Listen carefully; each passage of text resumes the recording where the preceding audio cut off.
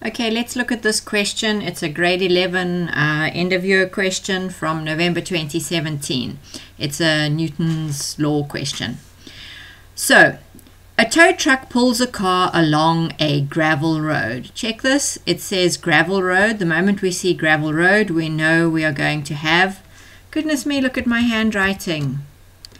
Let's try that again. The moment we see gravel, we know it's a rough surface and we know we are going to have friction. So before we go anywhere, remember we have friction.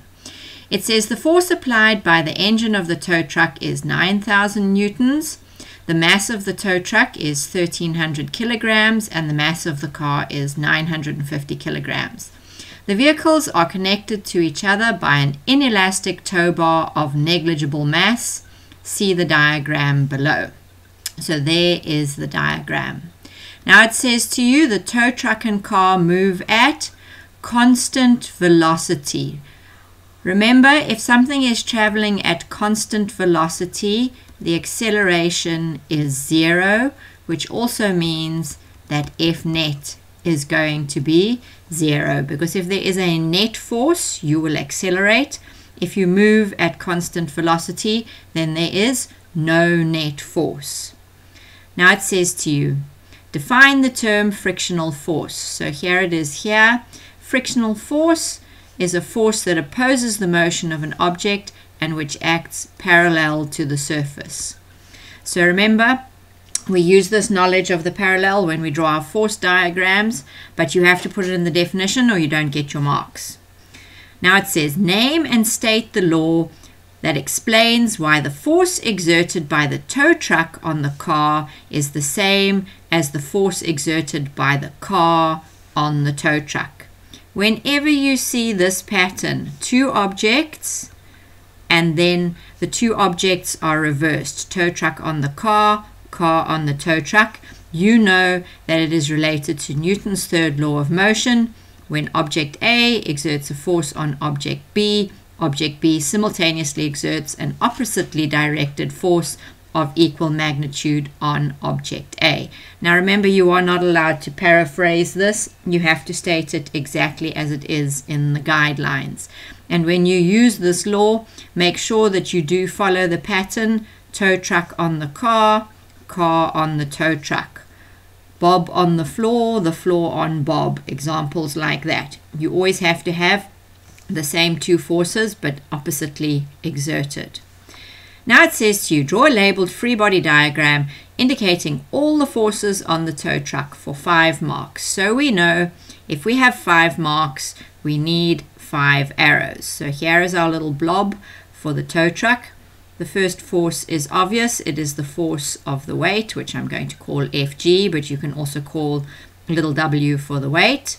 Then the tow truck is on a surface, so we immediately have the normal force, or Fn, force normal if you like. Then you can see this force over here, the 9,000 Newton force, that is Fa, and we draw it where it's being applied. And then what else do we have? We have this tow bar here. So this is a force of tension, and the tension is pulling away from the tow truck. So look here, we've got 4 arrows, very obvious, easy to see from the diagram.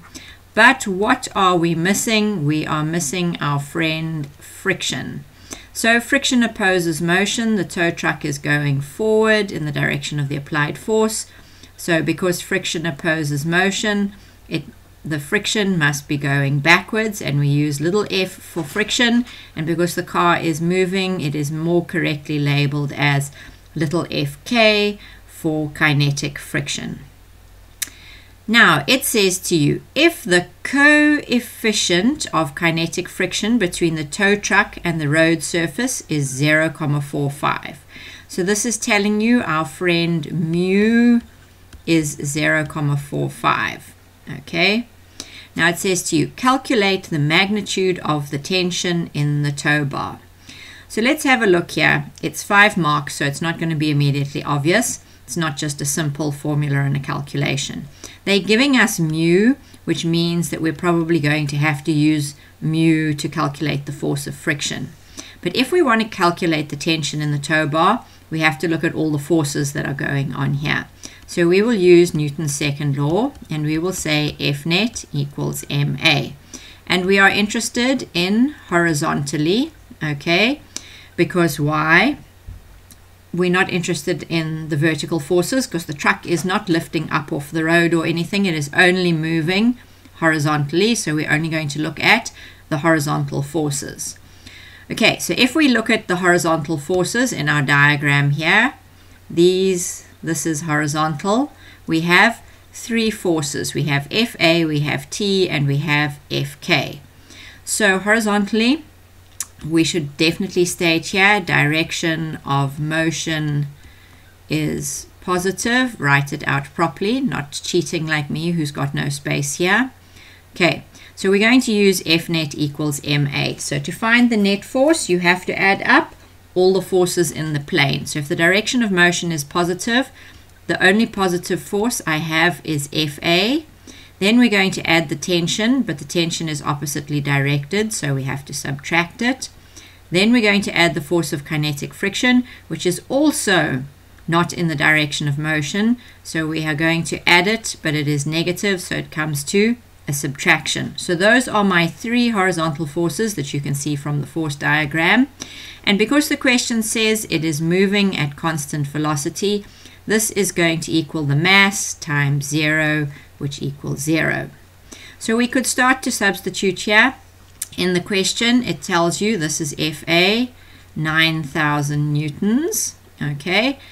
And then it says to you, what are we calculating? The tension, so we know we don't know the tension. But now it says to you, what about Fk?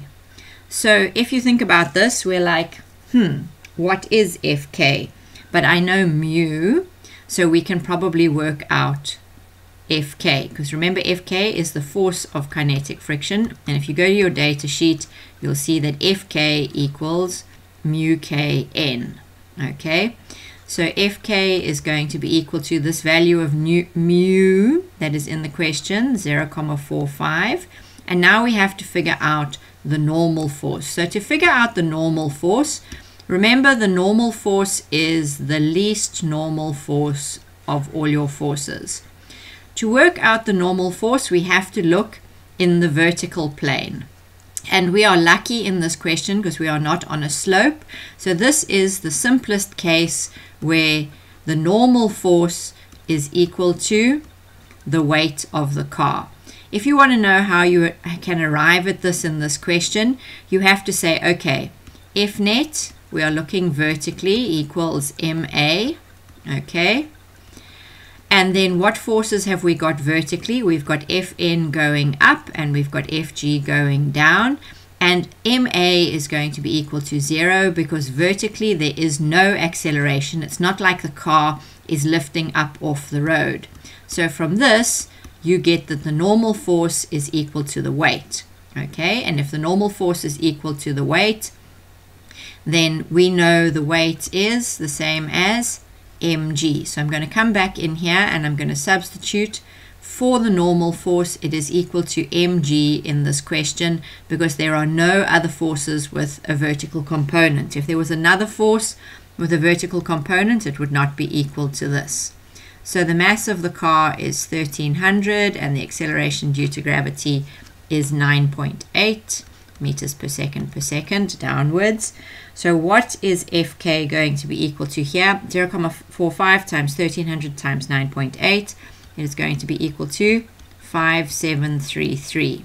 So now I'm going to come and I'm going to substitute this here, and then I will get T equals 9,000 minus 5733, which gives me how much force?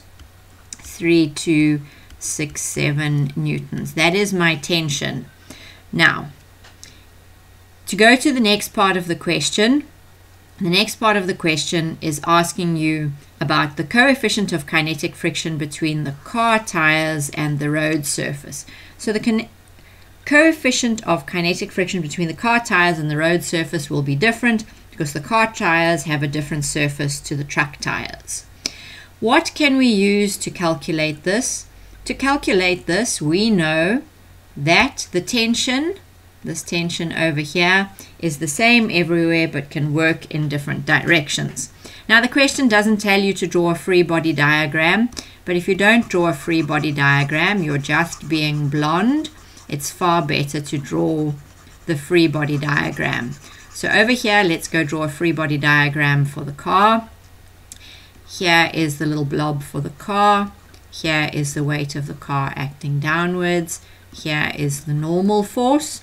Here is the tension, which is pulling the car forward. Remember, this car, it's broken down. That's why it's being towed. So it's got no engine component. It's got nothing pulling it. The only thing that's pulling it is this tension over here.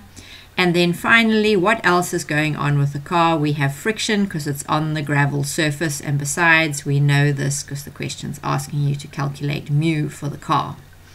So if we look at this car, it's a little bit simpler than the tow truck. There's only 4 forces, and because we're looking for friction and friction is acting parallel to the surface, we are only going to look at the horizontal forces. Now, because these two are connected, they are both moving at the same velocity, so we're still using the direction of motion is positive.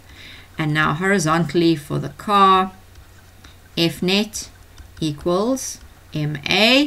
There's no acceleration, so this equals 0. So the tension, which is pulling the car forward, minus the kinetic friction, which is pulling the car back, equals 0.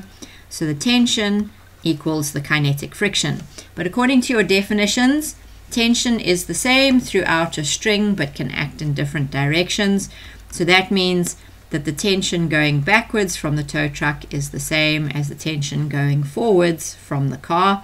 So we take our answer from the last question and say 3267 equals the force of kinetic friction.